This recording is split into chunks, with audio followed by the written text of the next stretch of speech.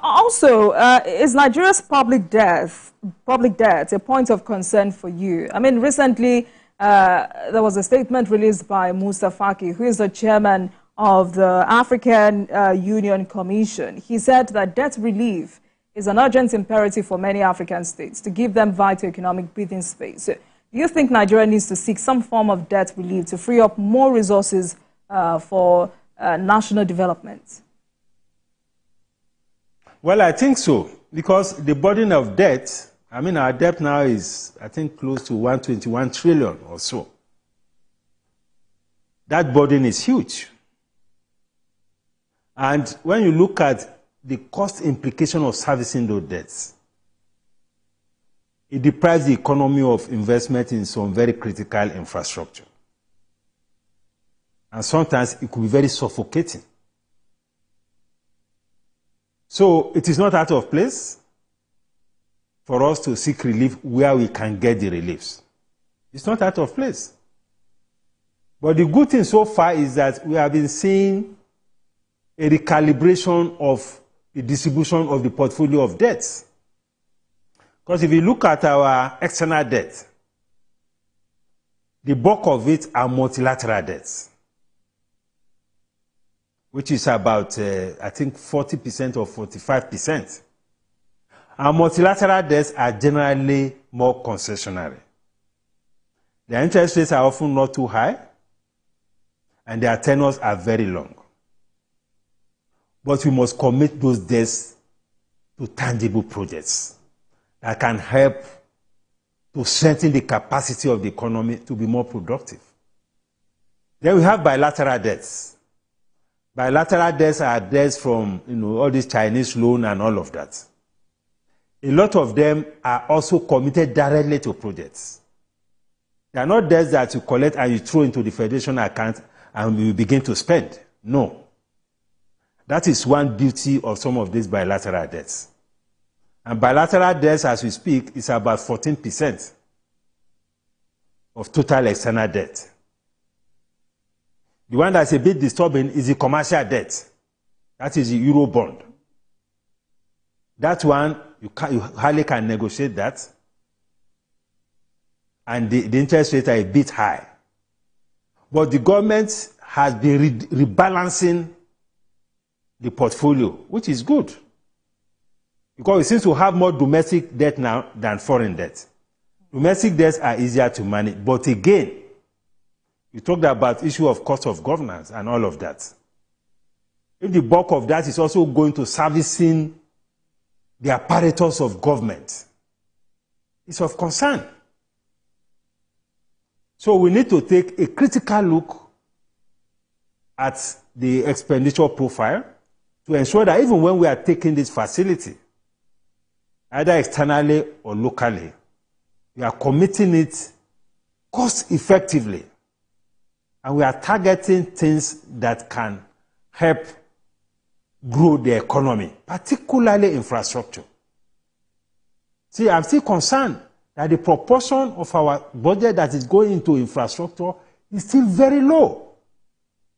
Because it is not everything we call capital project that is infrastructure. Okay. Sometimes all these computers, vehicles, and all of that, sometimes they are classified as capital projects. It can be misleading. There is nothing wrong if we are spending 50% of our budget on infrastructure, because that is what will help productivity. That will help to create jobs. You talk about economic diversification. That is what will help to diversify the economy. So we need to take a critical look at this allocation and also, reduce the amount of resources we spend on the apparatus of governance. That is very, very, very, very important. Dr. Yusuf, let's go back to the challenges bedeviling the petroleum sector, especially this recurring decimal, fuel scarcity. What do you think is wrong with that sector? Well, as I said earlier, one of the sectors that has suffered the worst form of governance over the years is the oil and gas sector. unfortunately. And that's a sector that could have easily pulled us out of all of this mess.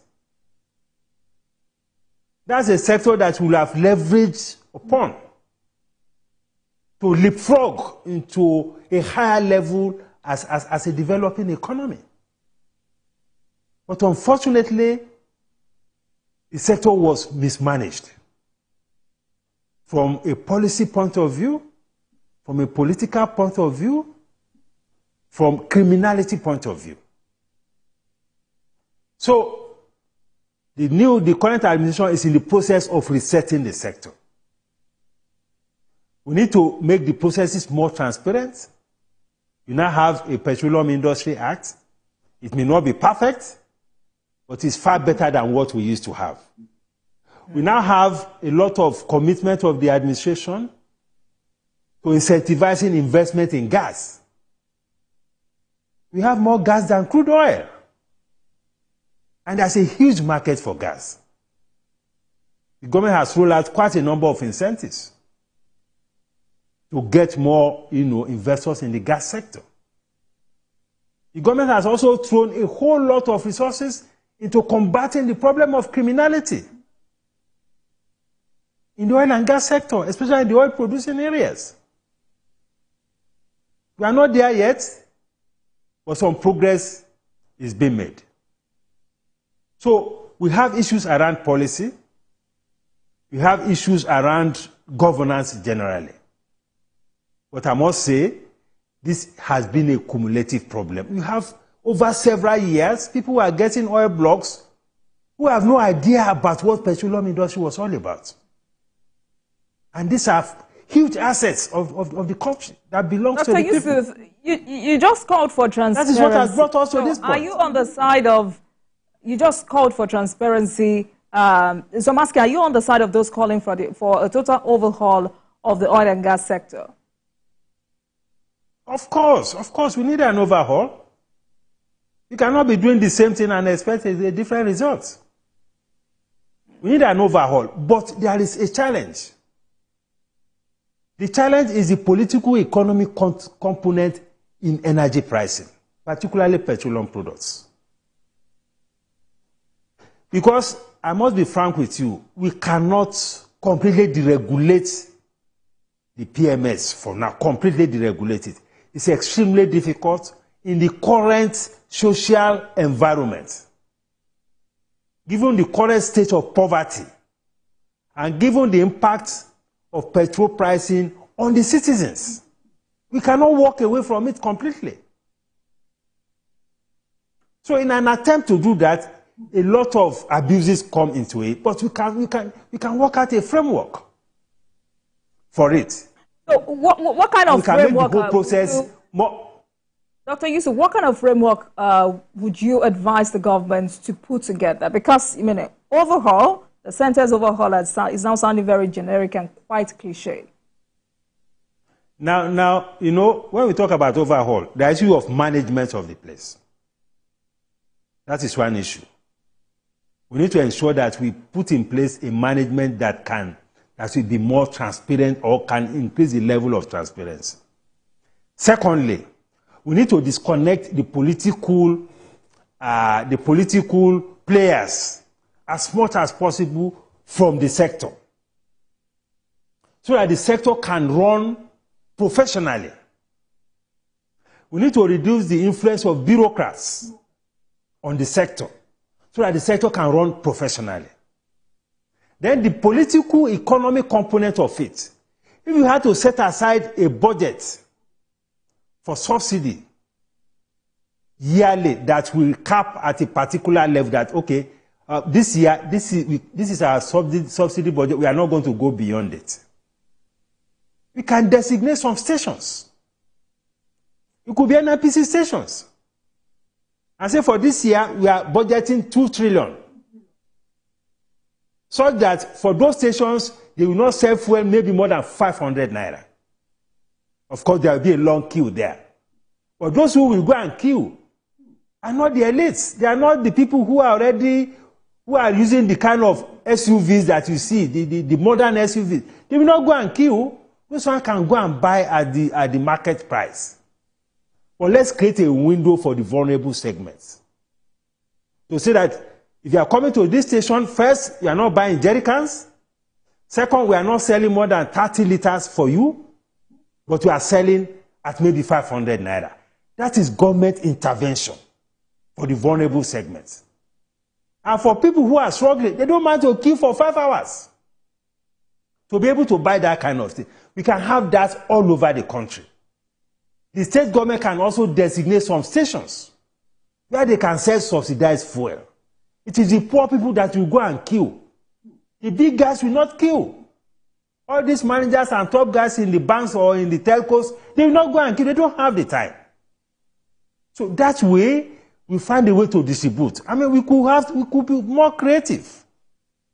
But we have to restore quality governance into the oil and gas sector. We already have MOFI, Ministry of Finance Incorporated. They are doing some work aggregating government assets.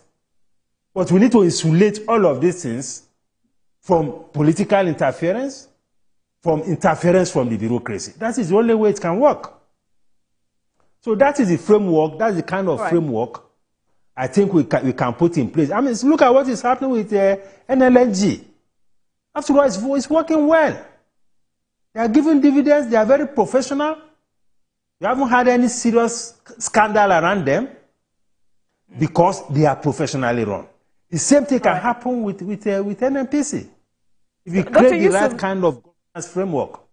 Right. Because of time, let's quickly talk about price stability. Because, you know, CBN has deployed several monetary policy tools and instruments to achieve price stability. But despite the deployment of these tools, the inflationary pressure has persisted.